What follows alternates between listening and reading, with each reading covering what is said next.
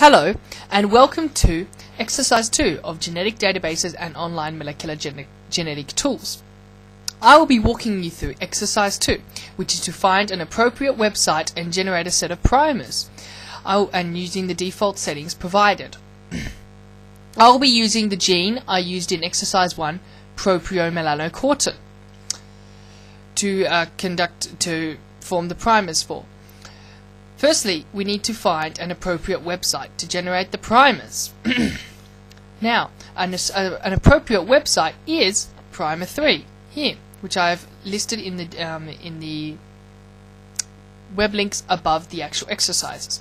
Upon clicking upon Primer 3, it will take you to the website, where it asks you to paste a source sequence in a 5' to 3' string of A, C, G, T's, and obviously N's for nucleotides, which could be either of the base pairs listed. We are simply just generating a primers. Therefore, we need the data. We need the source. I am using the gene POMC. As you can see, you have to look at my desktop for a minute while I open up the exercise 1, which had the original DNA sequence for POMC. As you can see, I am selecting it, copying it, and will be pasting it into Primer 3. Now, Primer 3 can recognize data in that format.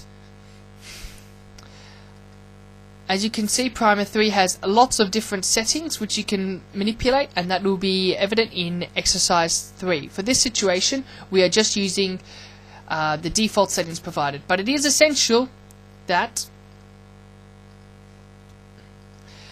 we name our output. So, upon naming it and giving it a sequence identification, we pick primers. As you can see here, Primer 3 has generated an output, and it shows us oligotides, their start location, the length, how long how many base pairs length it is, the annealing temperature, the GC content, any and 3' is there 3' complementarity ability of the sequence to form primer dimers or to self-anneal, and any, if my memory serves me correctly, I'll leave that for you to work out yourself, but it is on the answer page. As you can see, the Primer 3 has produced the primers, and via the forward primers there and the reverse primers, you can notice them there upon the sequence that I've entered. As you can see here, there's placed a key down there with additional oligotides there.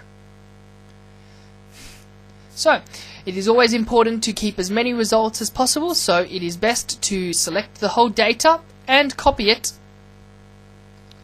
into a Word document so you can keep it for further use, as you can see here. I hope this has assisted you in locating a primer construction website, and for just running a DNA sequence and generating primers based on the default settings on Primer 3.